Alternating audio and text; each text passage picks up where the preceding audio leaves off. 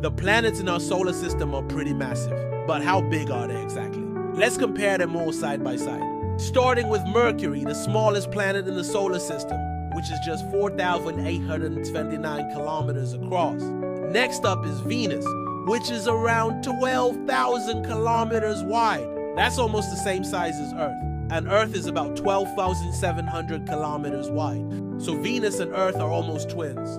Then we have Mars, which is only about half the size of Earth. If you stack them up, you would have to stack 2 Mars planets on top of each other to get the same height as one Earth planet. Now let's move on to the giants. Jupiter is absolutely massive, 139,000 kilometers in diameter. That's over 11 Earths across. Saturn is a bit smaller than Jupiter, but still really big, 116,000 kilometers across.